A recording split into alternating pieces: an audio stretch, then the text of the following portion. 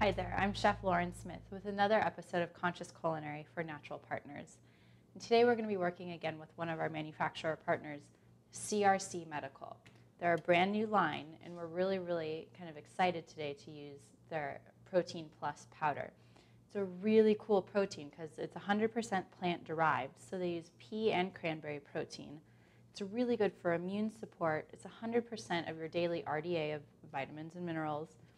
And it's great for people with allergies.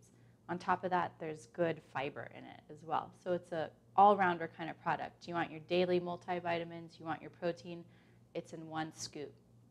And it's really low in sugar. It's only about 4 grams because they use a nice blend of stevia and a really good quality cane sugar.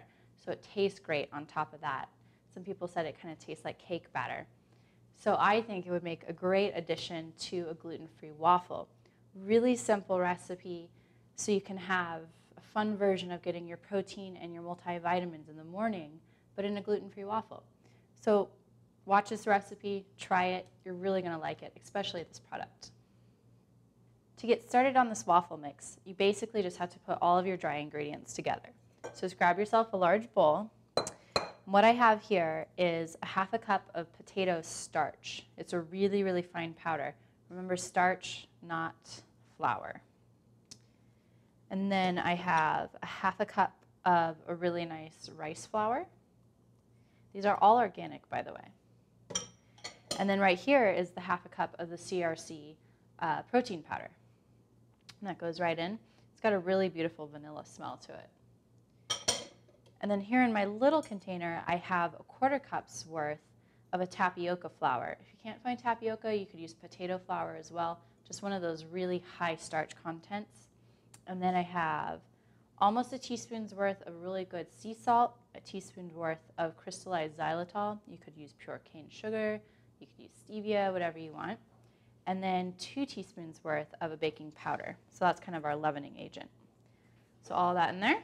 And I'm just going to give it a quick mix with the whisk just to make sure all the different starches get incorporated well. We don't want to have clumps. Okay. So now that we're kind of even in color, I'm going to add the wet ingredients. So here I have a ¼ cup's worth of a really nice extra virgin first press olive oil. You don't have to use olive oil. You could use sunflower. You could use coconut. But just a nice kind of veggie-derived oil is kind of the best way to go for this because we're almost on the vegan track.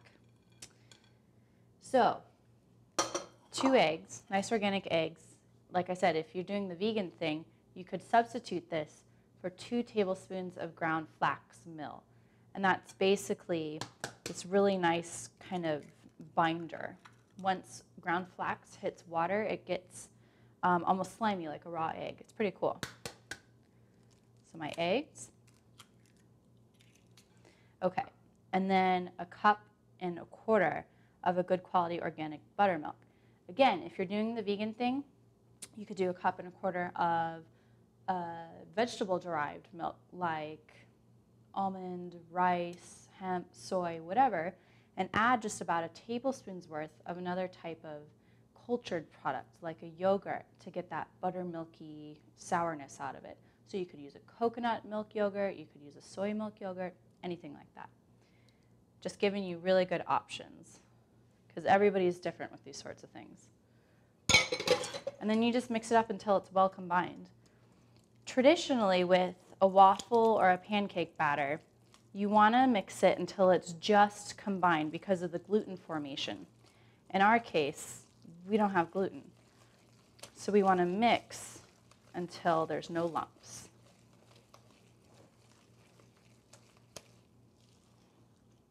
All right. Once it's nice and smooth like this, we're ready to go into our waffle maker. So to prep our waffle maker, we just want to make sure that everything's going to be non-stick. There's nothing worse than having a waffle stick to the waffle maker. I can think of other things actually, but we're going to make it non-stick.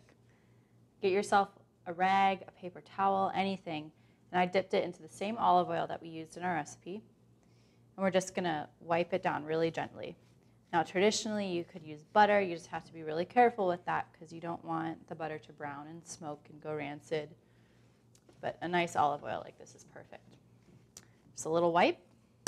And each time you do a waffle, just give it a little smear of olive oil. So I'm going to do a nice hefty spoonful right into the waffle maker. And now this is gluten-free, so it's not going to spread out like a traditional waffle. Do a little bit more. And what we're going to have to do is help it out with the back of the spatula or a spoon. Just spread it a little bit. We'll do a tiny bit more. We just want to cover the majority of this waffle round. And then we'll let gravity do its work. So when we close this, it'll spread out even more. I'm going to give it a flip, and I'm just going to keep making them until I'm done with my waffle batter.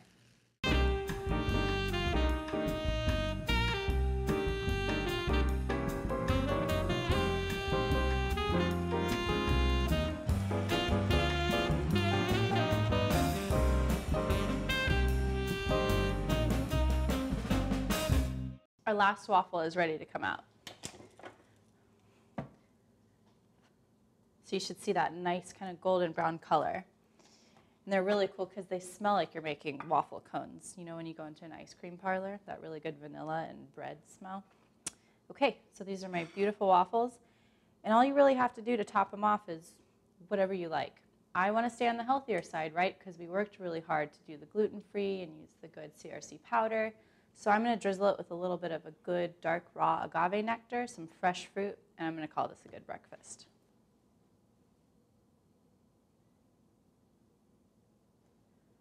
Look at that. Not too shabby.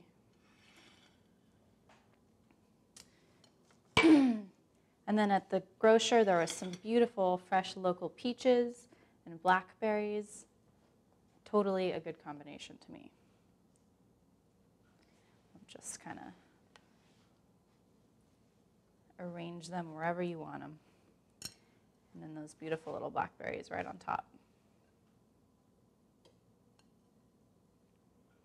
All right. So this was, again, with our CRC Medical Protein Plus powder. It's that really, really nice vegetarian-derived protein with your daily vitamins and nutrients, some great fiber in it as well. And these are going to be amazing. I hope you guys try this recipe at home, and I really, really hope you enjoy them. Thanks for watching.